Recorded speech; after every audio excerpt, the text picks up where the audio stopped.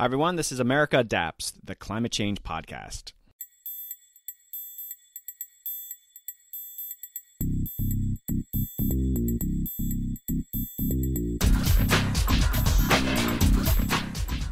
Hey, Adapters. Welcome back to a very special episode. This is the second in a three-part series on doing with the Trustees of Reservations. The Trustees is a conservation organization based in Massachusetts. The focus of this series is on coastal adaptation and conservation. In our first episode, we focused on Wasquie Beach, which is on Martha's Vineyard. This episode is looking at Crane Beach, just north of Boston and outside Ipswich. I originally planned to travel to Massachusetts to record in person like I normally do, but with the onset of COVID-19, just about everyone's plans changed. That said, with a podcast, we have the luxury of recording from a distance, and I was able to interview experts and stakeholders about Crane Beach and the adaptation efforts underway. This podcast is being funded by the Trustees, which is doing this as part of their communication efforts from a Massachusetts Office of Coastal Zone Management grant they received. So thanks to the Trustees and to CZM for funding this series. We'll have one additional episode which will return us to Martha's Vineyard and talk about adaptation challenges at North Point Beach. These are just several of many landholdings that the Trustees manage and preserve. I'm going to take you behind the scenes on how they are adapting their properties to climate change. This is our chance to go on the ground in coastal Massachusetts and hear how people want their coastal zone managed and what steps they're willing to take to protect and adapt these areas to existing and future impacts of climate change. This was an exciting opportunity to talk with people from coastal Massachusetts and how this region is approaching climate change. Yes, as I said before, I was extremely disappointed that I didn't get to go in person, but considering what's going on in the world, I consider myself very lucky to get a chance to talk to these folks and share their stories here on the podcast.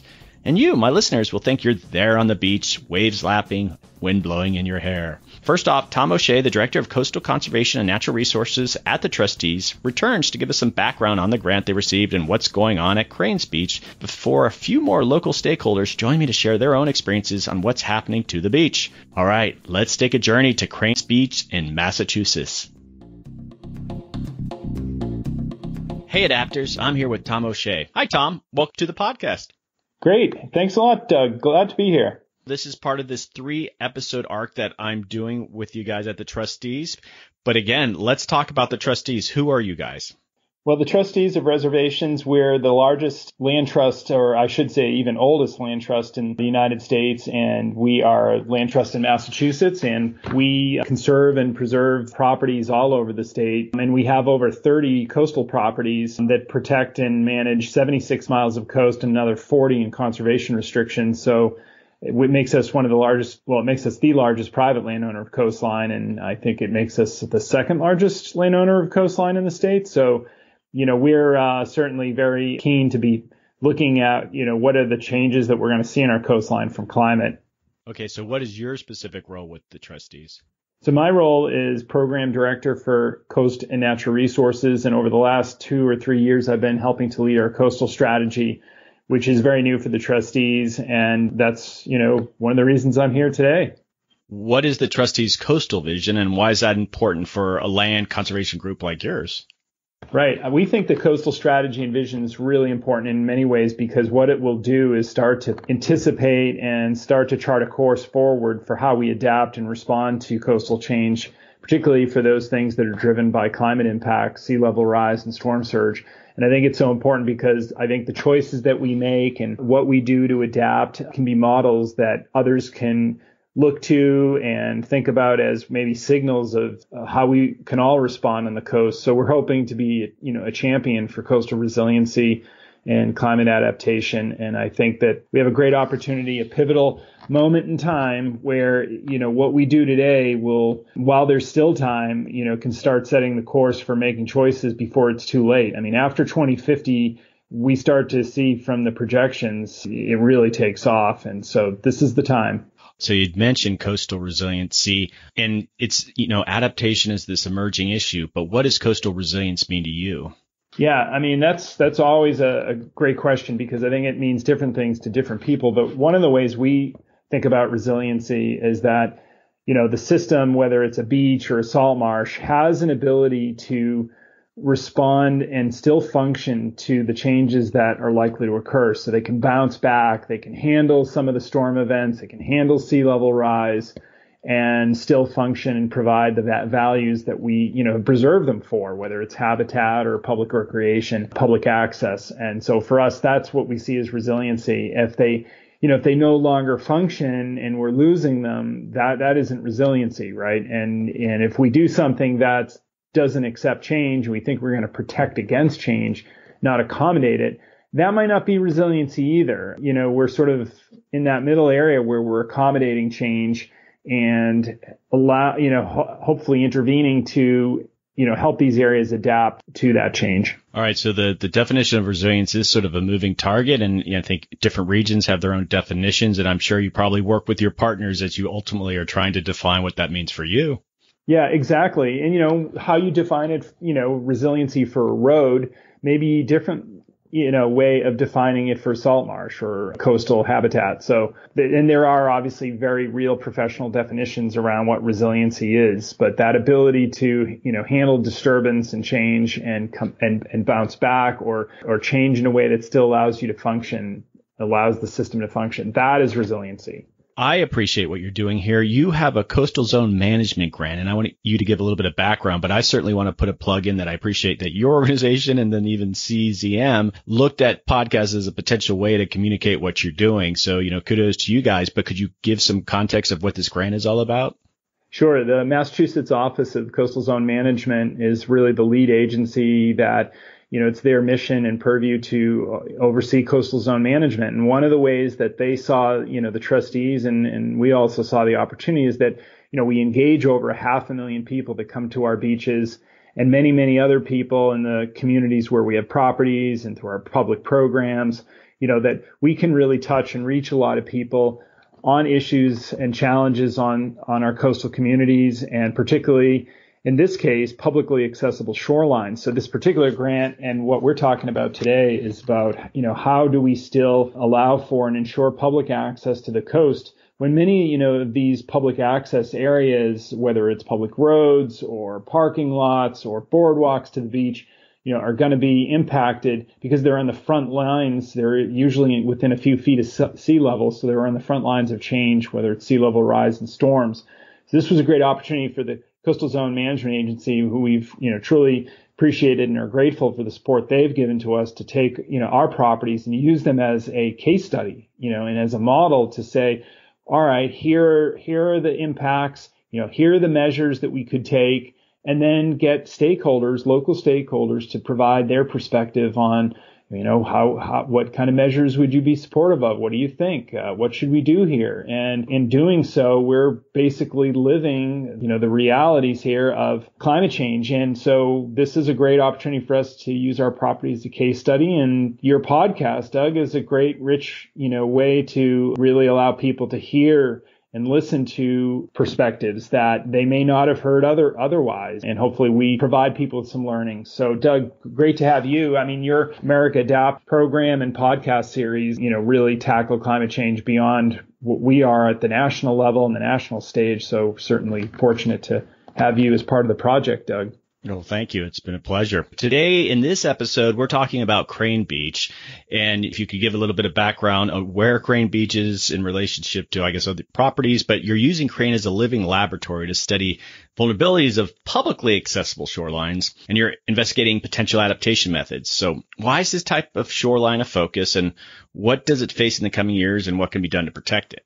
Yeah, great question. So Crane Beach has, been for many years, been with the trustees since 1945, and it's a destination place, a destination beach in Massachusetts, and it's even made national rankings as one of the best beaches in the country. So it's certainly a wonderful place. It's spectacular. It's beautiful. We attract 350,000 visitors to Crane Beach each year. And there's one way into that beach right now. If you're driving from far away, and that's Argilla Road, that's the one road that goes to Crane Beach. And as you're driving, you get down to that lower elevation where you see these, magical salt marshes on either side of you, and the views open up, and you can smell the salt air, and you're getting close to the beach. And those roadways now, from, when we looked at a coastal vulnerability assessment with Woods Hole Group, and they did these hydrodynamic models to look at, well, what will sea level rise do to the flooding of this road in the future? And we found that after the year 2030, only about 10 years away, we're going to see almost daily tidal flooding that road. And that's sunny day flooding is the term people have used. And what a loss for everybody if we can't get people to the beach back and forth, especially this time of year, because of daily tidal flooding. So we're trying to get ahead of that. But also we're finding that even now when they looked at the vulnerability of flooding in the parking lot and the facilities, and we were even thinking about retrofitting one area and creating a coastal education center. So we thought, wow, there's a lot going on here. We've got the parking lot, Argilla Road, and these are areas that, going to be potentially flooded. The parking lot's more storm events rather than sea level rise, but still. And then we've got the boardwalk that takes people over the beach. And we have been adapting that boardwalk now for decades where, the sands and the dunes have been building, which is a good thing. And we've had to rebuild over the old, boardwalks to get people to, the beach without trampling the, fragile beach and dune environment and grass vegetation, the beach grass. So we've created these boardwalks. So we thought, wow, there's a lot happening here. We also have a road that goes out to a dock where people can go to the beautiful Choate Island, which is where they filmed the Crucible movie many years ago. But, this is a very historic island. So there's so many great places here. And if you can't get to them in the future easily, it's a real loss for everyone. So that was the focus here is let's use our situation as a case study, public access to the coast. And let me tell you, Doug, that there are a lot of, roads in Massachusetts that are at the terminus, right? They end at the coastal shoreline. And before you get there, they're within a few feet of sea level. So Argilla Road's one of many situations like that in Massachusetts, probably in other states as well. The trustees organized a workshop around Crane Beach. What was the purpose of the workshop and who did you recruit to attend? Right. We held a workshop on what are the impacts to the Crane Beach area.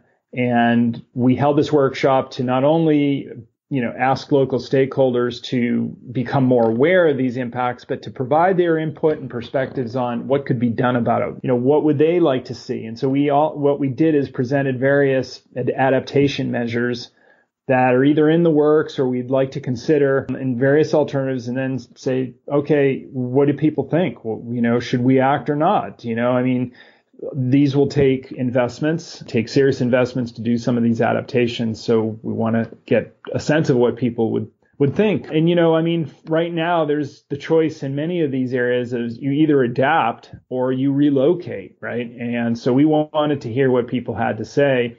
And by doing so, we'll be able to communicate these perspectives and I think provide other communities and other landowners, coastal beach managers with, okay, here's some reactions from stakeholders where we are. It could be similar to what you might experience or hear in your own community. So that was really the workshops, give a chance for everybody to react to, what are we going to do here? How do we respond to coastal change and climate? And we're going to be hearing from some of the participants of the workshop coming up after my interview with you. But what were your overall impressions from the feedback from the workshop? Do you think people were happy with the information you were sharing? Was there a lot of productive information that you're going to be able to use as an organization? Yeah, we got some great input from people who are very much engaged in issues and concerns of climate in the area around Ipswich, which is the town that Crane Beach is located in. I think we heard from a lot of people who are particularly sensitive to, environmental impacts. They did probably wonder, is there a way that you can bring people to the beach without having them drive there, which means can you set up alternative parking and shuttles or some other way rather than investing in the road or investing in the parking lot to become more resilient, just have people park further back or something. So we did hear that. That was sort of one end of the spectrum, and then there were others, stakeholders, like the town officials that, realized that if we can make some adaptations to this road that is good for habitat and helps to minimize flooding from daily tidal cycles, then let's do it. And they partnered with us, the trustees, to really create a statewide model for how we might adapt roadways to sea level rise. From that perspective, I think we're on track to make an adaptation that can provide benefits for up to 50 years. And buy time, and create access for a whole generation of people and kids and families. So from that perspective, I think we heard that, yeah, it may be worth the investment.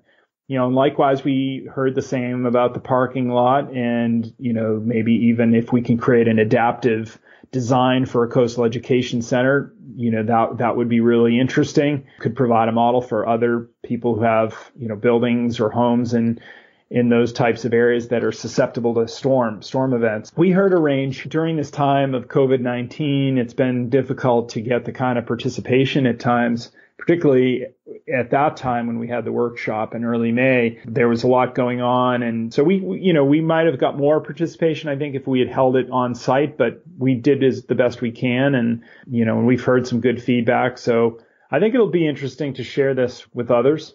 And it's certainly been helpful for us to think through the various perspectives that we're hearing.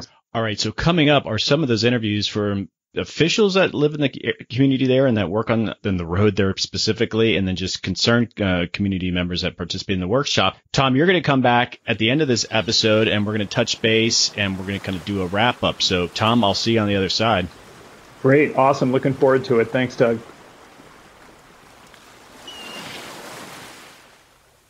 Hey, Adapters. I'm here with Peter Pinciaro. Hi, Peter. Welcome to the podcast. Hi, Doug. Thank you. We are talking about Crane Beach and the Crane property. So what's your role with the trustees?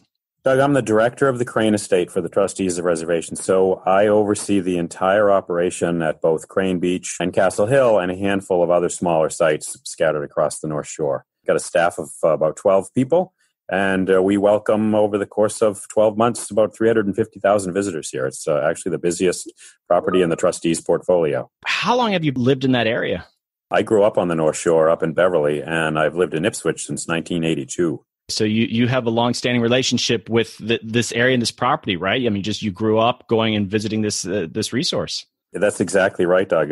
My dad brought me here when I was about 13 to fish for striped bass out in the marshes behind Crane Beach, unbeknownst to me exactly where we were at the time. So I have been familiar with Crane and its resources for a long time. If you could just quickly tell me, did your dad get you smoking cigars at an early age?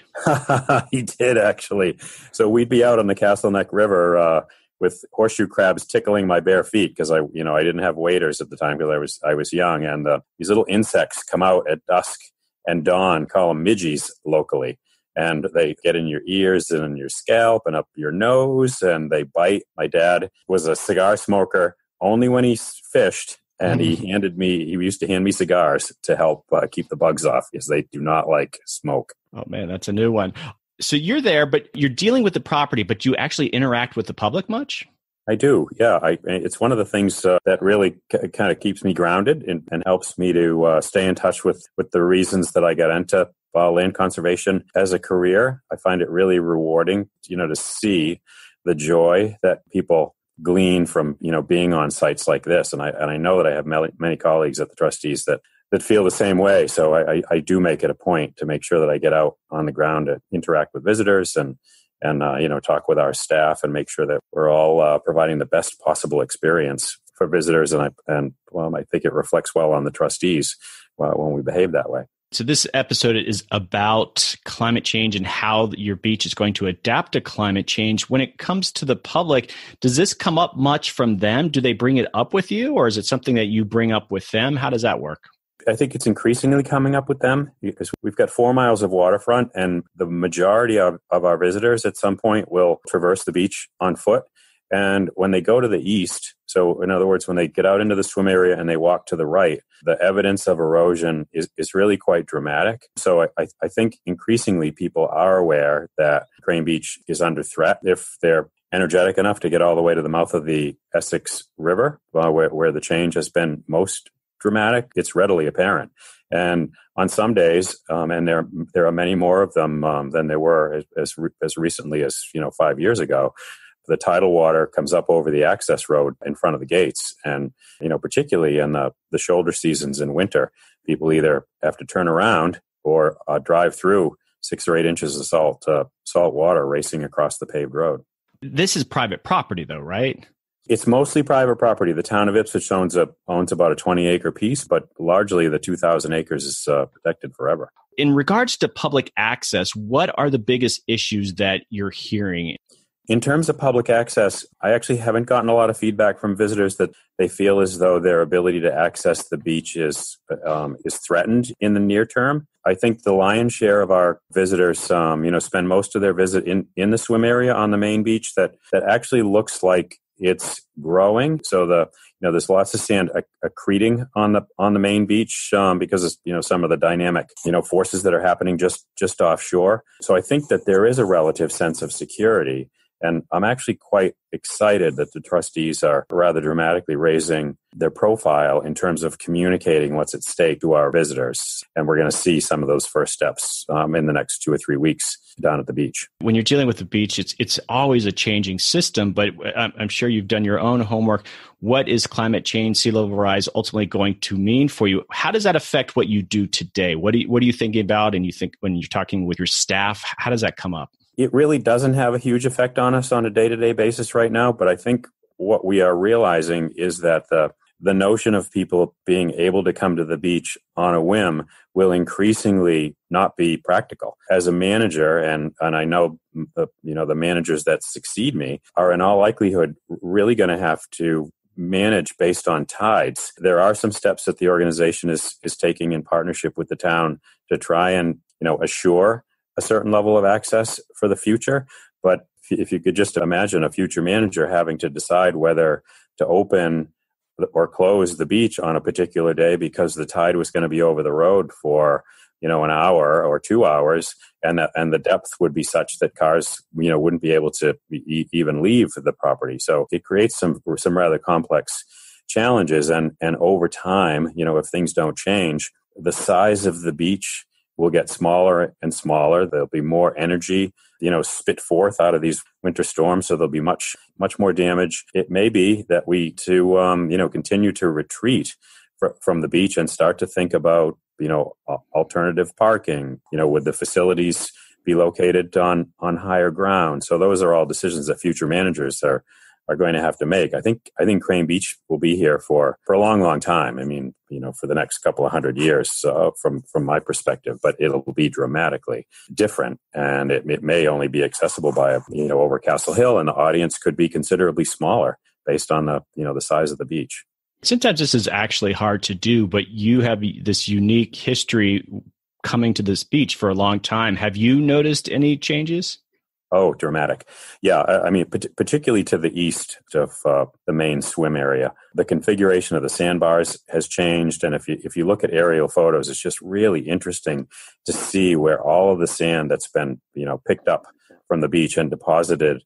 There's a scientist that's been studying here for years. He calls them there's an ebb tidal delta, and then there's another delta associated with the rising tide. It's really interesting to see kind of the sand fans. They literally looks like a sand fan from the air, how all that sand is just sitting offshore that was formerly on the beach. And when that sand was up on the beach, it was a considerable barrier that protected the salt marshes. The salt marshes are arguably the most productive ecosystem in the world. The barrier beach protects their very viability. It's been really quite dramatic to the east. And, there's some storms will go to certain portions, 1.75 miles down to the east, and we'll lose 75 feet of beachfront and dune in one storm.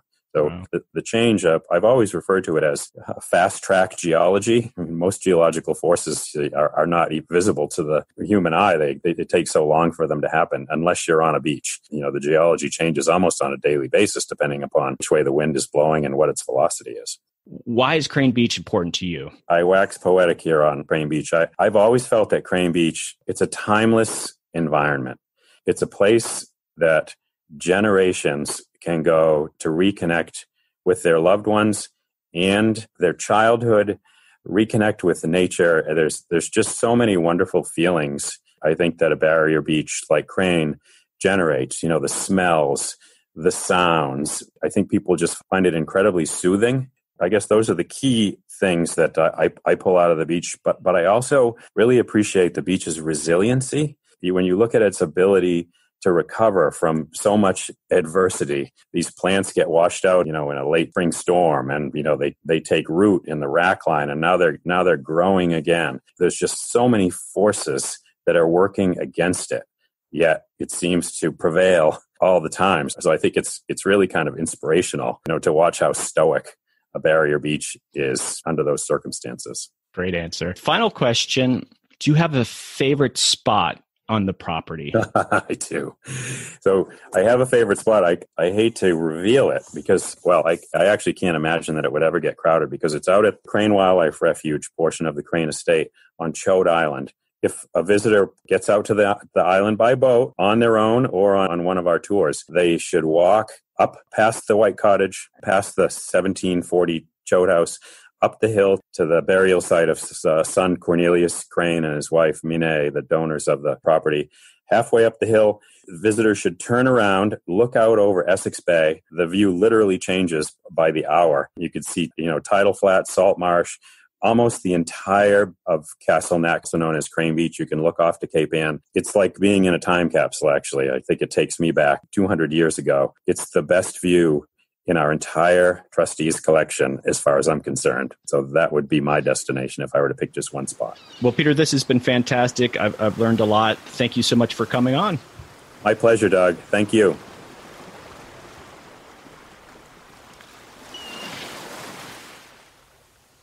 Hey, Adapters. I'm here with Sandy Tilton. Hi, Sandy. Welcome to the podcast. Thank you, Doug. Nice to be here.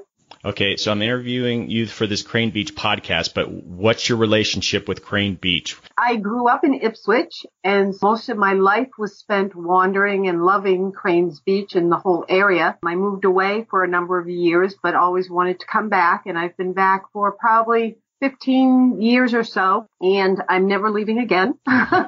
Over the course of my lifetime, I've watched things change, and recently, over the past few years, there's been a huge change, but I just love it. It's my understanding that you're known for being a photographer, and you photograph the beach quite often? Yes, I do. I've been into photography for quite a while, and over the past 10 years or so, I've really gotten into it as a serious, just more than just a hobby. The past 5 or 6 years, I helped out with a group called Storm Surge, which is based out of Newburyport, and helped photograph and document the erosion on Plum Island, and used that knowledge that I gained from doing that in looking at observing what's going on over at Cranes Beach. I guess there's just been an evolution. I'm assuming you're going out, you're taking pictures of just the landscape and wildlife, but now there's this extra documenting the changes that are occurring. Yes. And as a photographer, if you go back a photographer looks at things a little bit differently than the average person does, I think. And when you're trying to document the erosion, you tend to go to the same area over and over again so that you can see the changes, and your focal point is on the same spot. Or at least that's what I've always tried to do when I was documenting for the erosion. So it makes it very easy to see, and it becomes just a way that you look at things going forward. Let's say there's a particular area at the beach that you're photographing on a regular basis. What sort of changes are you seeing? I see that the sand is shifting on cranes, and recently, over the past few months being away because of the COVID-19 situation, and going back recently, I've seen that there's changes that have occurred just in the past 3 or 4 months. The sand has shifted. There's more sand building on the sandbars out beyond the shores of Cranes in Plum Island Sound and in front of the beach, which always changes the way the currents carry the sand in, and changes the way the sand accretes on the beach and the way it erodes, and just changes the entire shape of the beach. Now, you were recommended by the folks at the Trustees. Are you a member? What's your involvement with that group? I'm a member of the Trustees, and I do some volunteer work with them on occasion as I can, helping out with the walking tours over on Chode Island. Now, you must hear them talk more about climate change, about adapting to climate change. What do you think of that when you hear them talk about those things? Well, I'm one of those people that, having observed what I've observed, I think that everyone needs to spend more time learning about how to adapt to what's happening by using Mother Nature and watching how Mother Nature makes the adaptation, and using that information when we make decisions as to what we're going to do. Are we going to retreat? Are we going to compromise in the way that we adapt? Now, one of the big issues for Crane Beach is public access. How does that affect you, and what do you hear from other people that actually use the beach when it comes to public access? Is there less access now? The access points are becoming stressed. Argilla Road, I know they're working on currently a plan to raise it, because when the high tides come in, it happens more and more often. Argilla Road gets flooded, so access to the beach from the main parking area, from the main entrance spot, is going to be affected more and more as time goes on. There are a couple trails along the end of Cranes Beach over at Cedar Point, which has always been accessible for walking, whether it was high tide, low tide, whatever. It was a rare thing that you couldn't walk that path that goes along the marsh out to Cedar Point towards the mouth of the Ipswich River. And now every high tide it floods and it's not accessible. And it's not just that it's ankle deep water.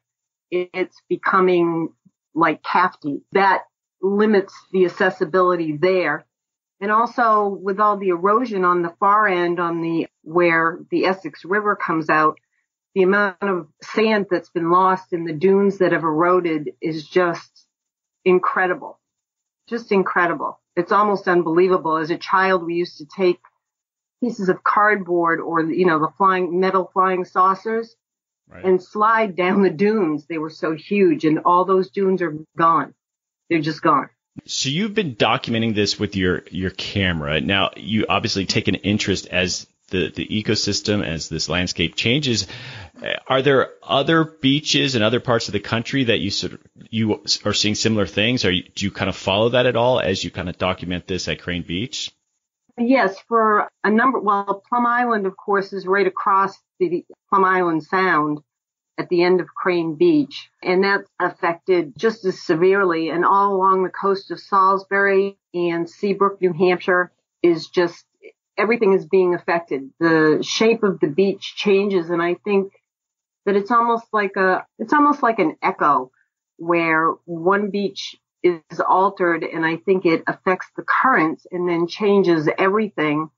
And the amount of accessibility, or the way that we access the beaches, is changing also because of that, because the sand is disappearing, the water is higher, and we have to adjust to that. Now, the trustees have started a process where they're communicating with stakeholders and users of the beach on how they're going to help the beach adapt to climate change. Have you been able to weigh in on any of that?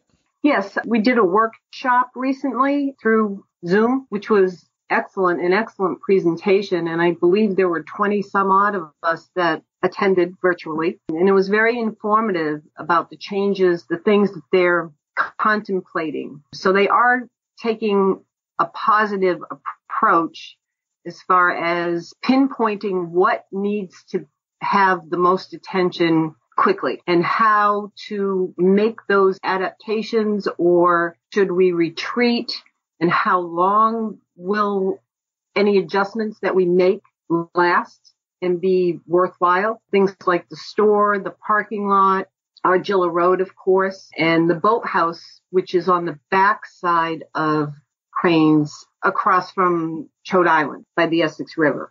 Do you have a favorite photograph of Crane Beach that you've taken, and what is it? I have many favorite photographs of Crane Beach. I think my favorite photograph is there is a huge dune that still exists. It's getting smaller, and it's really only accessible from the Dunes Trail on the Essex end of Cranes Beach. And as a kid, we called it the Mother Dune because it was the largest dune that was there. And it's still the largest dune, and it's just very impressive. And you can access it from Castle Neck River, which is behind Cranes, between Cranes Beach and Hog Island. And there's a trail that comes in through the back there, and it's just a very dramatic, picturesque viewpoint, and it just shows how important I think the dunes are to the environment and to protecting everything. All right, you might have just answered this question, but if not, if you have a different spot, so what is your favorite spot on the beach? Even though you had that favorite photograph, is that the same thing? No, my favorite spot, I think, is on Deep Hill Beach, which is near where the shipwreck of the Ada K. Damon, which was a schooner that sunk there in 1909 and is now probably the most uncovered I've ever seen it. And that's another indication that the sands are shifting and the shape of the beach the contours of the beach is changing. But that is probably my very favorite spot. I spent a lot of time. My father worked at Castle Hill when I was a kid. And so I got the opportunity to spend a lot of time up there and to play. It was like my own little playground, and I just love that whole area dearly. Perfect. Well, Sandy, that's awesome. I appreciate you weighing in here, and thanks for coming on the podcast. Thank you, Doug. It's been my pleasure.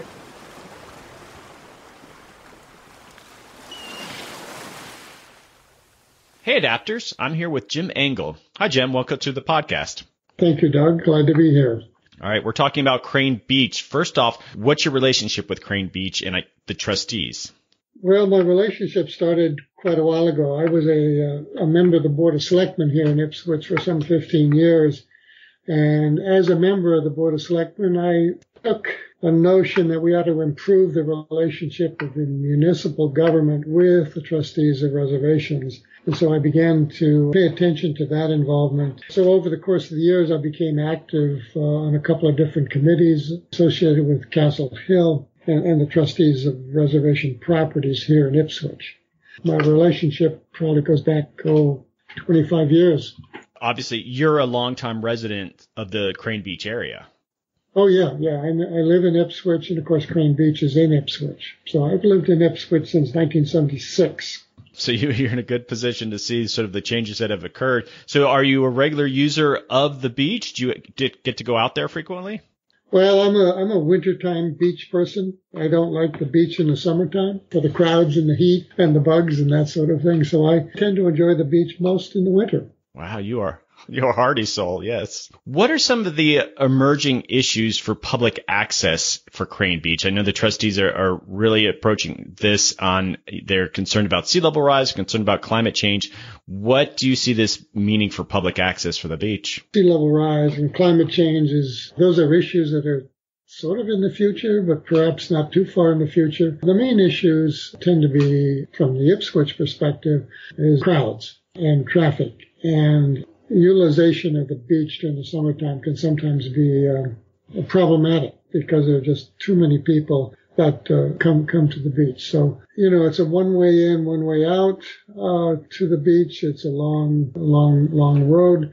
And part of it is susceptible to flooding, so that at times of the month where there's king tides and certain conditions, the road becomes impassable, which seems to be the focus of a lot of people at this point, is to sort of correct that problem. I think the main road there, they're looking at elevating that, and is that controversial with folks there? Argilla Road, I think there's a notion that although, you can see the need for doing something, that the expense of raising a roadway for convenience of just a few hours a day, maybe 2 or 3 times a year, just seems to be like a lot of money spent to solve a problem, which is not that great. There are some other issues, of course, raising the rate. The road does go through salt marsh, and the environmental issues associated with raising the roadway become a part of the discussion. In order to minimize the impact on the marsh by raising the road is not going to have much in the way of shoulders and will become not very friendly to pedestrians and to bikers. That's going to be a major discussion point, I think, as they look at raising the road. Is the local city mainly responsible for funding these renovations to the road, or is the trustees as a private entity responsible? Well, it's probably going to be some of both at the end of the day. I think that community doesn't see the need as compelling as the trustees see the need. I think that the community would probably, if it were only the community that was involved, I think the community would probably not go ahead with it. But the trustees, the reality is Crane Beach is a major moneymaker for the trustees. and keeping access to the beach to keep that financial arrangement in good order is much more important to the trustees than to the town. I'm not sure if I caught your name. Were you participating in the recent workshop? Yes. What was your impression of the different information that they were sharing, I guess, problems that are coming up? Well, I think they all the problems are legitimate to some extent or another. I think that priority is, there's probably a higher priority for the trustees to solve the access problem than for the municipal to solve the access problem. But they're all legitimate needs. Why is Crane Beach so important to you? Well, I think that Crane Beach somewhat is part of the fabric of Ipswich. I wouldn't say it's totally defining of Ipswich, but when one thinks of Ipswich, you think of the beach. And that's, if you go around the Commonwealth and ask, people say, oh, you live in Ipswich. Oh, yeah, Crane Beach. I mean, it is the thing that most people think of when they think of Ipswich is Crane Beach. It's pretty defining as a community asset. Do you have a favorite spot at Crane Beach? Where there aren't any people. So it's a moving target, but a great answer. And that's why I like it in the winter, is because there are very few people on the beach and it's quiet and it's just sort of a wholesome place to be. All right, Jim, thank you so much for your feedback and thank you for coming on. Oh, you're welcome, Doug.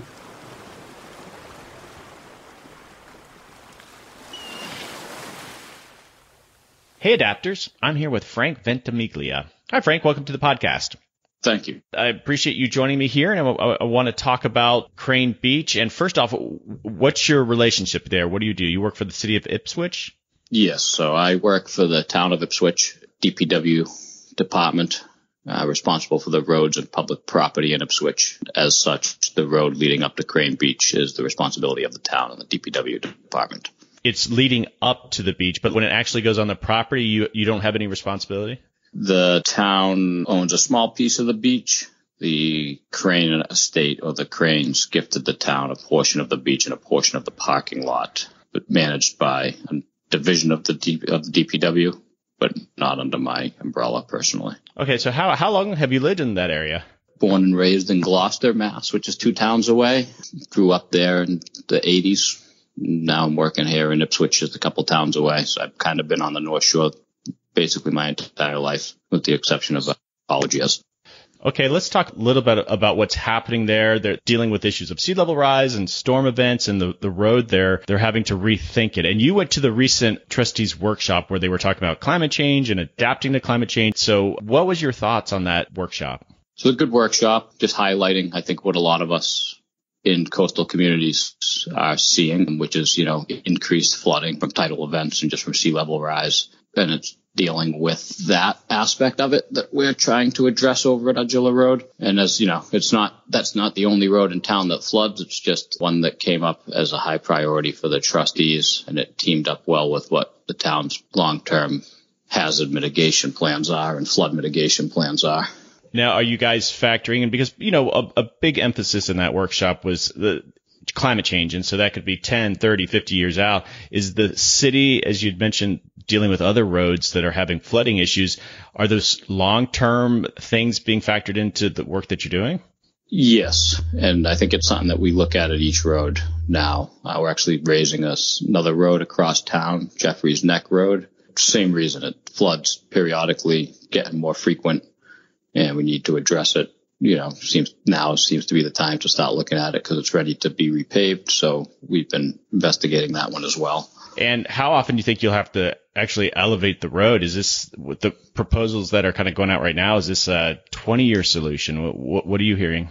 The engineering work that we're doing on Agilla Road, and I think it's pretty similar to Jeffrey's Neck Road, we're looking to take it out to about 2070 and beyond is what they're. So I would say it's more like a 50-year project, hopefully. Hopefully at that point, either something has changed in our environment and sea level rise slows, or we will need to be looking at, and the next option. It could be a bridge, could be, maybe nothing we can do and we have to retreat. But that's some of the things we're thinking of. I think sea level rise are going to keep people like you busy in the years ahead. So one of the things that came up, and if you could comment on it, is Agilla Road is this notion of, you've got marshland and you have to kind of consider the ecological considerations. And so this notion of a living shoreline, what does that mean? It allows for the salt marsh to migrate up or down, I would say. I know we all say up because sea level rise, is coming, and that's what we're planning for. But in the event that it, rises for 20 or 30 years and subsides, or then starts to, recede a little, it allows for it to kind of move up and down the slope. If it migrates up, great. If sea level rises, if it starts to level off, hopefully it levels off on the embankment. So it's kind of not putting a rock hardscape there where nothing can grow. It's planting and allowing this plant species to have an opportunity to move vertically up and down the embankment with the different salinity levels that come in with the sea level rise. That's a good thing, but factoring these ecological considerations in, does that make it more expensive to do these kind of road projects? I believe so, certainly at this juncture, because there's not enough, pre-existing data on it. So we are doing a lot of extra engineering work to, I think, determine what the best side slope percentages are and, where I think we're doing stuff that hasn't been done. So it costs more to figure it out, I guess, is the best way to say it in my mind. Now, this is more of just your own observations. And if you attended that workshop, you see them talking about climate change and what it's going to mean for the landscape there. And you said you would go to other beaches. Do you feel that the people in those communities around there are thinking about that? Do you hear that, especially working for the city?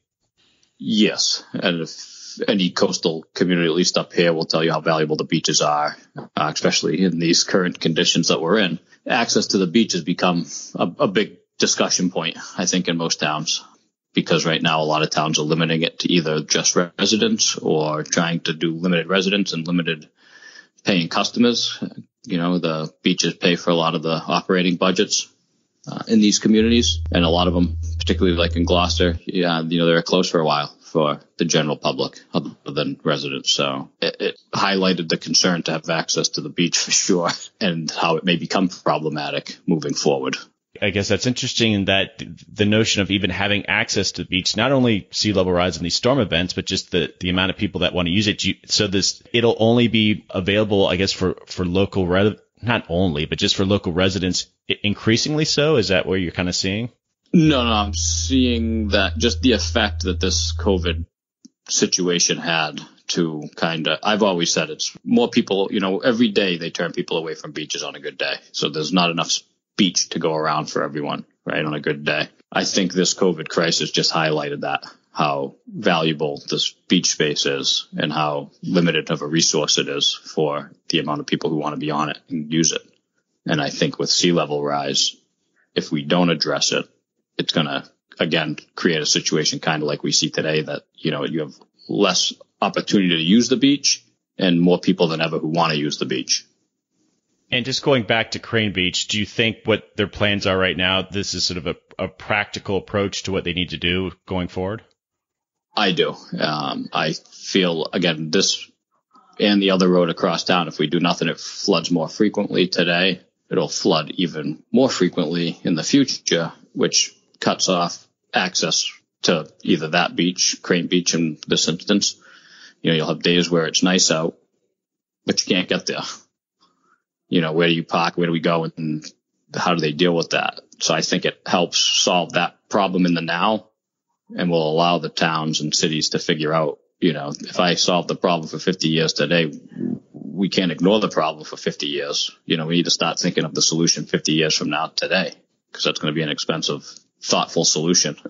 I'm not going to be able to think of it in 2 years when the road's starting to fall apart again. So there really is, I think it's a good stopgap for now and allows towns to do some real long-term planning, 100-year planning to see if it makes sense to keep building these roads higher, making bridges if needed for access. You've been to Crane Beach at least a few times. Do you have a favorite spot on the beach? I don't. I certainly haven't been there enough to say that. I don't know where the best parts of the beach are around. I know for me, my best parts are down near the water. I don't like to sit up in the hot sand. But that's because I have a couple of kids that I got to chase around constantly, too, that want to be in the water the whole time. So, all right. Well, thanks, Frank. No problem. I appreciate it. Thank you.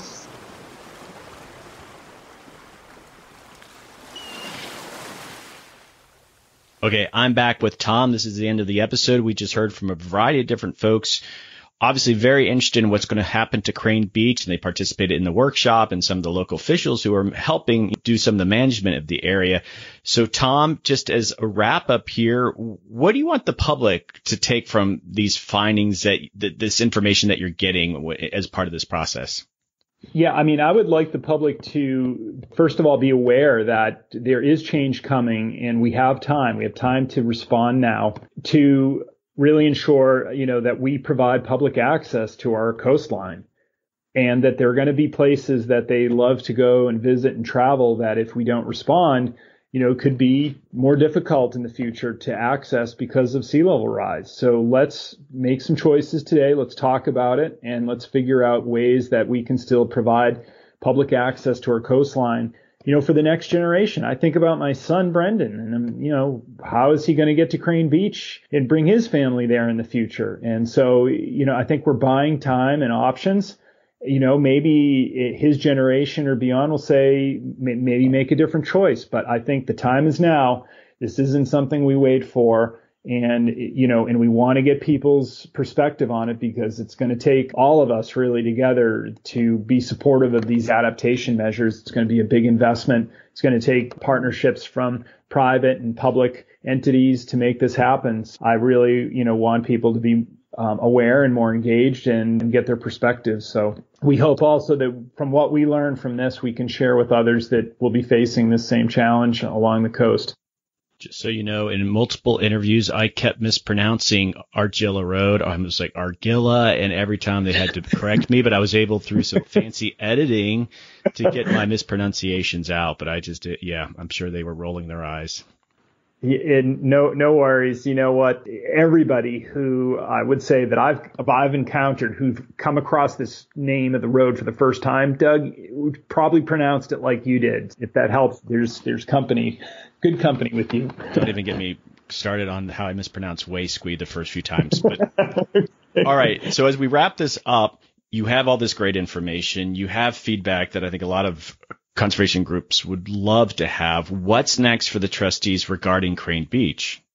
Yeah, so what's next? I mean, we've got this project underway right now, almost finishing up permitting for Argilla Road resiliency design at the end of this coming year. And then we're going to be into construction. And it's going to be a real question about how do we fund construction and how will that get done? We're talking a project that's anywhere between $3 and $6 million to construct, and that's outside of the budgets of many communities.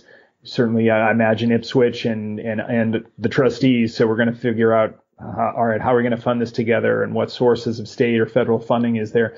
We also are going to be thinking about a coastal education center and the parking lot. And so, how will we design those to be, able to handle storm events in the future? So that's going to be an ongoing thing that we will share with people. And our coastal microsite is going to be a great place for people. This is the trusteesonthecoast.org. Check that out. And we also, Doug, I don't think I mentioned this at all in the workshop, but we will be putting in some coastal interpretive signage and online information. So people on site will be able to learn more about what's happening, when they visit the property. We're trying to engage people, and we have beach profiling team, the team of volunteers that are literally out there measuring the beach and the dunes and the shoreline change. And we're going to be reporting that data so that people can see these sort of fluctuations in the shoreline. We also hope to have more video up there as well, just showing, what this area looks like and showing some of the changes that are likely to happen if we are successful with this project, and how the habitat can change in the future by allowing more tidal flow under the road. So it's going to be dynamic. I mean, we're going to hopefully continue to engage people in how this area is changing and how we're responding. So this is like learning, like you said, this is a living laboratory in action. More to come. I've been asking this of all the guests on the shows. What's your favorite spot on Crane Beach? Yes, I'm going to tell you in a way it's like 3 different spots. So here's how it works. When you get, and I remember this as a kid, right? So I would travel to Crane Beach with either another family or my parents. And when you come over the crest of the hill down by Castle Hill, and then you get to, that last final stretch of Argilla Road, you just see the marsh, the big salt marsh. You can smell the salt air. You see these gorgeous views on the left and on the right. It's just amazing. And then when you look on the right, before you get to the beach parking lot, you see Choate Island on the right. And it's this beautiful hill and island out there on the coast. So that's experience number 1. And then, and it's both a visual, and then you can smell the salt air and you can feel the breeze. And then you get to the beach parking lot, right? And then you walk up over the boardwalk, and there it is. There's the ocean. There are the dunes. And it's just like, wow, I'm here. This is where I want to be. And now it's time to relax and just take it all in and enjoy it and go swimming. And you look to the right and you can see, I think it's Gloucester and Rockport down there, and just a long, long stretch in view and the dunes. It's amazing. And to me, that's like, yep, this is why I live in Massachusetts and why I love to be here. It's all wrapped up right in that experience. All right, Tom, it's been a journey. Thank you so much for coming on and just summarizing things. And thanks for hosting the podcast. Doug, it's been a real pleasure, and appreciate all your questions and conversations. Thank you. Okay, adapters, that is a wrap. What an awesome experience for me to talk with those stakeholders around Crane Beach and the trustees, and to learn what they are doing with coastal adaptation. Very encouraged by their efforts, and I think there is much to learn for other coastal communities. Adaptation is truly sausage making. You hear me say this all the time, and you got to hear firsthand how these communities in Massachusetts are approaching climate adaptation. If you heard the first episode on Waisqueat Beach, you see they do it a little bit differently at Crane Beach. So there's much to learn from each other. We have one more episode in this series, one focusing on North Point Beach on Martha's Vineyard. So yes, we're returning to that island. Thanks again to all those who participated in this episode, and thanks to the trustees and to the Massachusetts Office of Coastal Zone Management for funding this podcast series. Okay, adapters, keep up the great work. I'll see you next time.